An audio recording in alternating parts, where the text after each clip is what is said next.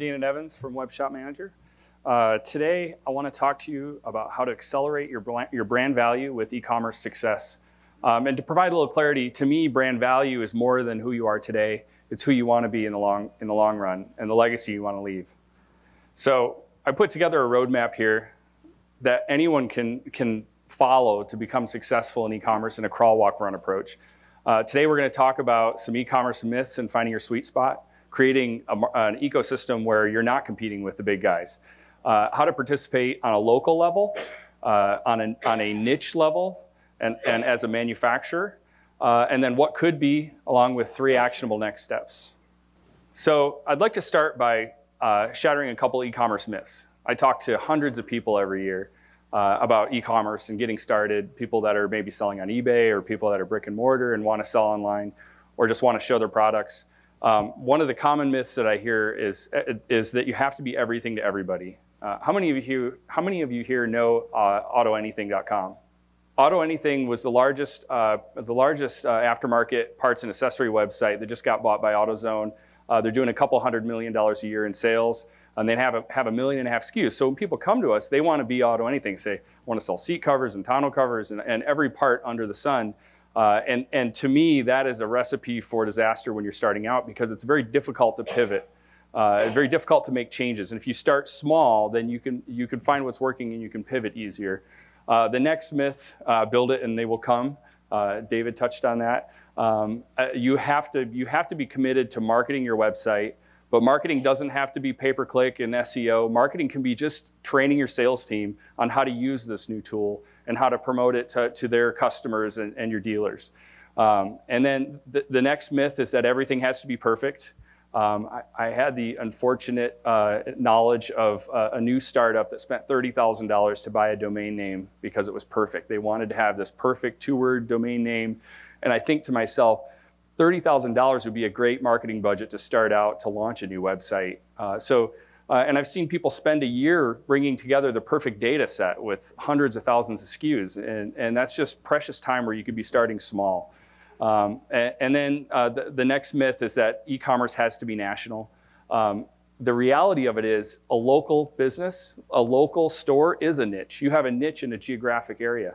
A niche can be part type. You could be selling radiators. A niche can be vehicle. You could be selling parts for just one particular manufacturer. But that leads people to think that, well, if I start in a niche, if I start just selling radiators, is that gonna limit my potential? And going back to the story about AutoAnything, they just sold the sons. The father handed it off to the sons, and they built the e-commerce side of it. They actually started out as Blue Ribbon Motoring, manufacturing sheepskin seat covers. So and if you go back in Wayback Machine, which is an archive website, you can see in 2000 they had a website with seat covers on the homepage and a couple other interior parts. And from that, they built this enormous empire. So you might be asking, well, why a niche? Products, at the end of the day, products are commodities. So you have to provide real value. And each one of you provide value to your customers today in different ways. If you think of an oil filter is a perfect product to sell on Amazon because the part number's on it. I unscrew it from the engine, the part number's on it, I go Google it, and I can buy it. I don't need help from anyone to figure out what oil filter fits what in most cases.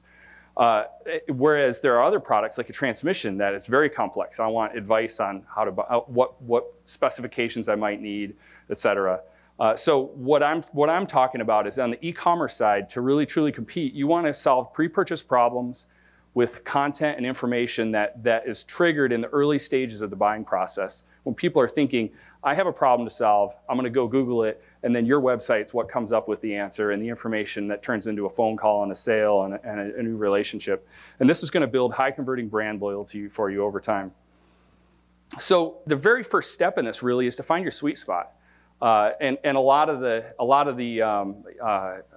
talks that talk about finding your sweet spot focus on passion. Passion is kind of a unique area because to everyone, passion is revealed in different ways. You don't want to focus on passion alone, though, because then you could end up as a starving artist. What you want to find is your true interest, where that intersects with your core expertise, what you're really good at, and what the market needs that's not being fulfilled. So you can discover who your ideal customer is. And you might already be thinking of who your ideal customer is and have an idea of who they are, why do they like you, and why do you like them? So if you think about that, you know, if you're focused in on your ideal customer and you figure out how could I serve that ideal customer better, you create an opportunity to grow a different kind of business. And I'm just going to give you an example. This might be totally off the wall, but I'm kind of building on the conversations I've had and the research I've done. If you think somewhere in this room probably is a distributor in North Dakota, and he's supplying parts to the oil and gas industry that's growing dramatically, although there's ups and downs.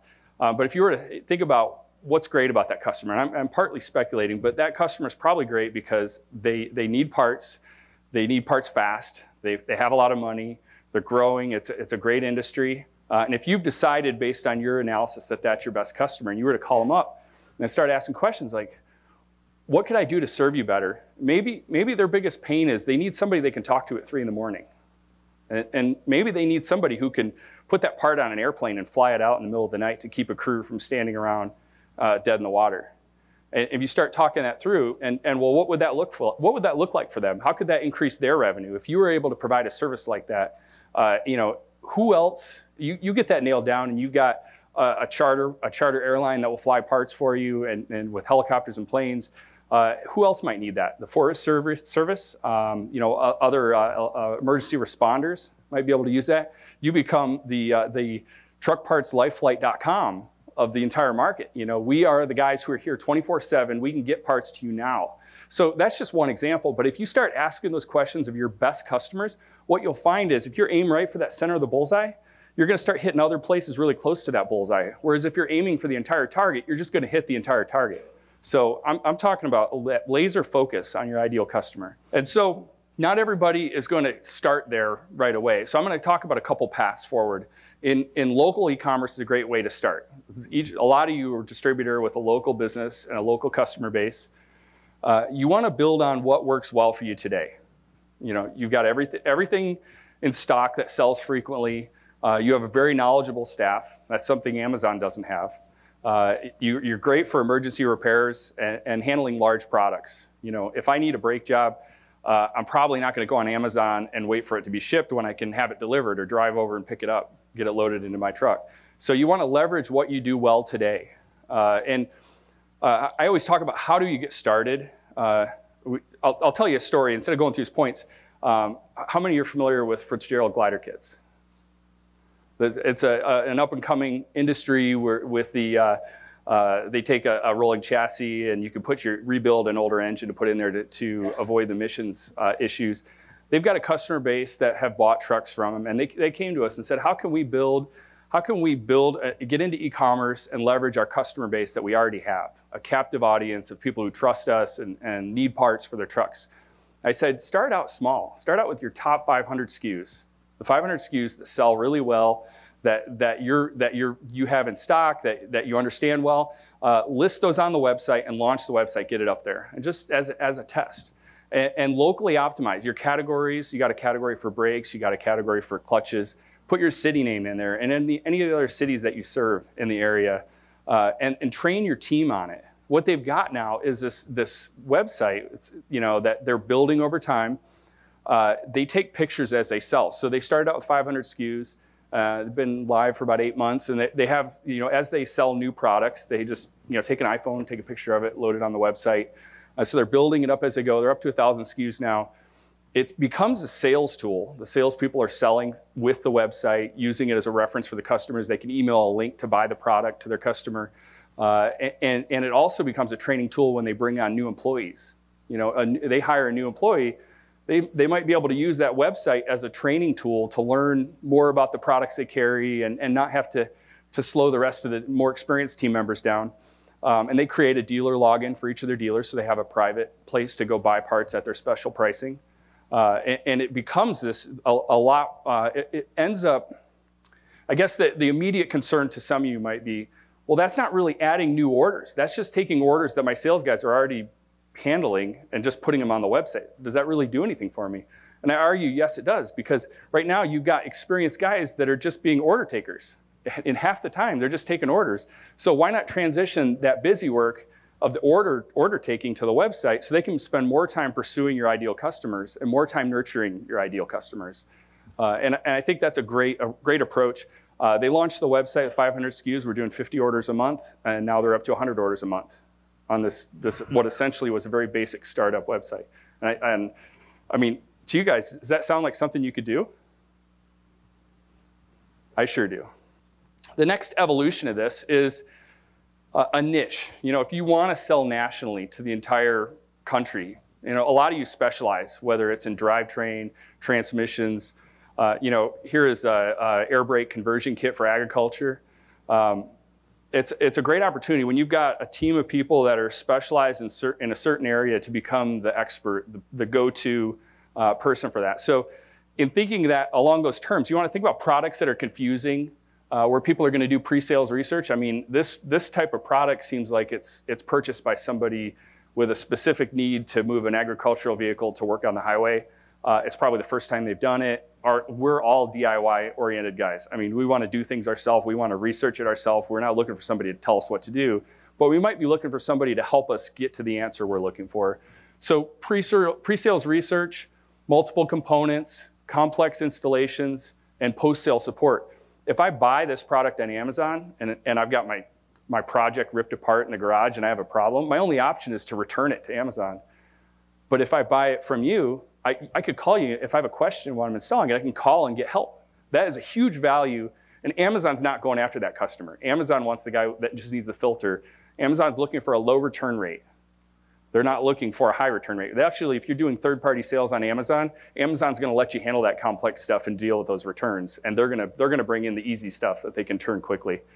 And so thinking about the right type of customer, customers with a problem to solve. Customers that are shops and fleets where they're going to order more frequently. And the government can be an interesting area. Banks Power is a customer of ours. They just landed the contract to build all the crate motors for the Oshkosh light tactical vehicle, which I got to imagine is a pretty great contract to get. And then enthusiasts. Our biggest market that overlaps to this industry is the diesel performance. We have a lot of diesel customers that you guys probably know. But the enthusiast market is growing quickly. And I kind of had an epiphany. I know there's a lot of interest in how do we get millennials engaged. And a big thing in the SEMA market is the customizing and accessorizing. And I think that there's probably an opportunity to get more engagement within the heavy duty industry with the accessorizing and making those products more available and trying to cross over into the existing young market where they're customizing their vehicles. And I do see, I'm on Instagram, I see people customizing big rigs. I know that's a market that has an opportunity, and that's the monkey's paw, or the lead in to get people interested in a long-term career. So as you're thinking about the products that you want to sell, you've got all this complexity. You've got these products that are complex with lots of parts and lots of components. You're going to have to describe that on your website. That's part of this training material that you're creating, and that's going to drive sales. You're creating content. And Google doesn't want a page that's just stuffed with keywords and optimized and, you know, SEO ninja type stuff. Google wants real content that people search for, because Google's customer is your customer. Google's customer starts out going to Google and saying, I need part XYZ. And they do a search, they find your website, they go into it, they make a purchase. Google tracks that conversion through Google Analytics and sees that the customer started out with a search and ended with a happy purchase. That cycle is what Google's looking for. So the better you can do at fulfilling that process, the better you're going to rank in Google. It's shifted away from optimization and more towards the entire ecosystem. And so you're looking at products that you're going to be able to create content as you're describing them. The good middle price point, I mean, a bearing or something real small, you can't afford to fulfill that order. You can't afford to pay someone to go put that little, you know, $15 or $35 bearing in a box and ship it. Amazon can. They've got machines that ship that out. So that's not the game you're looking to compete in. So you're looking at a good middle price point that have a good profit margin. You know, transmission, turbos, those all have good profit margin. You could start there. That's a cornerstone product of someone's purchase for their project, and build from there. They're going to buy all the add-ons and the piping and the exhaust and all the different parts and components. So you want products with staying power. You don't want to optimize a product and have it go obsolete or become irrelevant. Products that are hard to find locally, and projects that are planned. Those kind of tie in together. I mean, there's certain products as an end user or as a service shop, you know that this is going to be a special order product. So you're going to be thinking, well, I'll just cut out the middleman and go on the internet and buy it online. So why can't they be buying it from you as a specialist? So as you're selling the products, you want to focus on the metrics. Make sure that as you list your 500 SKUs, there's going to be some that maybe are a little bit more favored towards retail and more that are better on e-commerce. So you'll build on that. The products that sell, you want to list more of those. The products that don't sell, maybe you don't focus on them as much. And then validating the potential of the market before you dive into this. And I've got you want to measure the market demand, make sure there's a need for the products, and then measure the competition. So I've got an ebook that I'm publishing that'll give you a little more information at the end on how you can get that from me as well. And then I'll touch quickly here on the manufacturer side. Brands that get it right win. The best brands have good websites and they tie everything together. Good sales information. I put together kind of a little mocked up Meritor product landing page here with information. That's the kind of information a salesperson needs when they're talking to a customer or talking to a dealer to be able to support the overall process. A good website becomes a product catalog. It's something, I mean, I don't have a print catalog with me out in the field. I don't have a print catalog with me in the back of the shop, but every single mechanic's got a phone in their pocket. So you want your catalog on that phone. You want them to be able to get through it quickly and easily. And tying in the dealer portal as well. My experience working in e-commerce is that just about every single e-commerce company I've ever talked to that's successful has a brand. They either are a brand, they have a private label brand, and it's because buyers seek authority. You know, a client of ours, Sinister Diesel, they started out as MKM Customs, created their own brand, Sinister Diesel, to sell on MKM Customs. And then they ended up switching over to Sinister Diesel as their main website. And they only have like 5,000 SKUs on the website and do an insane amount of business. Just being the manufacturer, being the source. That's not to say that any of the manufacturers in this room want to go into e-commerce. But what I am saying is everybody should be thinking about, if you're an expert on transmissions, why not create your own brand of transmissions, your own line, and private label someone else's transmission to where you can build that brand value, the whole ecosystem. And I'll just recap here quickly and talk about what could be. Products are commodities, so you must provide real value. You want to find your sweet spot and nurture your ideal customer. Solve pre-purchase problems and building that content on your website to build high converting brand loyalty. And what you'll get is an army of loyal customers that trust your brand and maximize your lifetime value.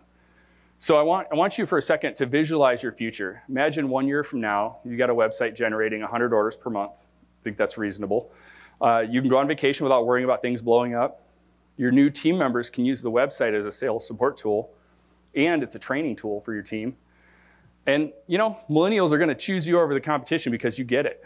You guys are online. You're utilizing technology. There's a future with this company because you know that's probably the biggest message. And I'll end here with a story. A good friend of mine, Derek Dobson, he started out as Dale's Billet. He's now Dale's Superstore.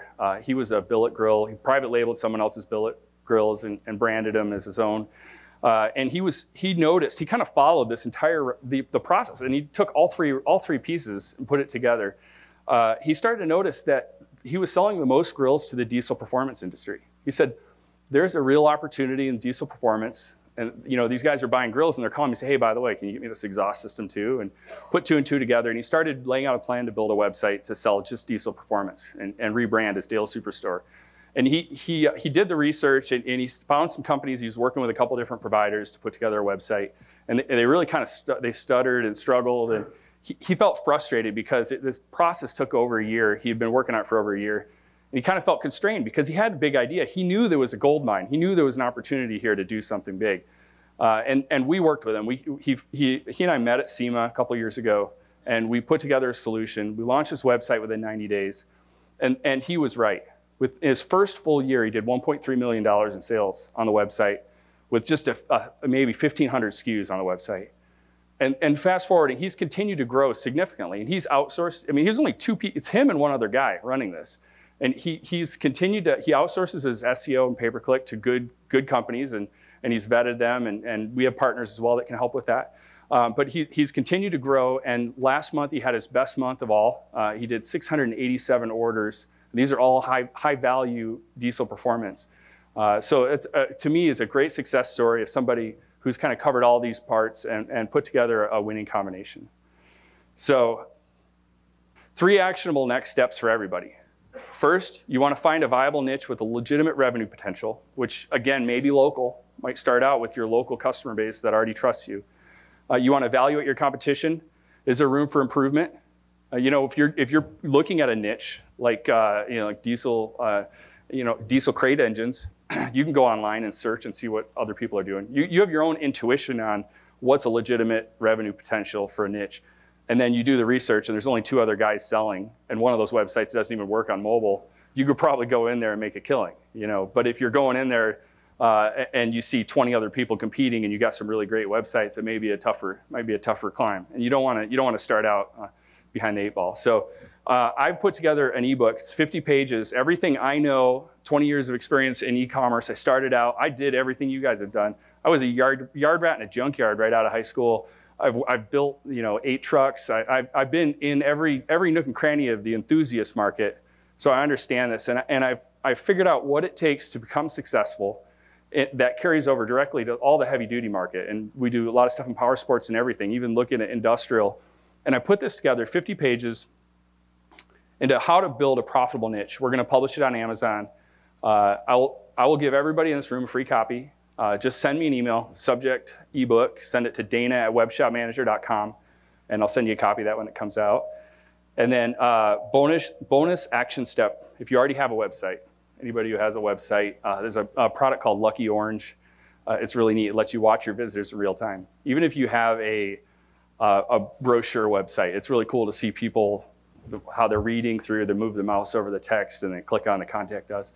You can learn a lot from watching how people interact with your website, and that's kind of next level, but I wanted to cover everybody and try to bring some value to everybody here. So it's been really great learning the industry, getting to know everybody. Everybody's been great, and I look forward to getting to know the rest of you and seeing how we can help you grow.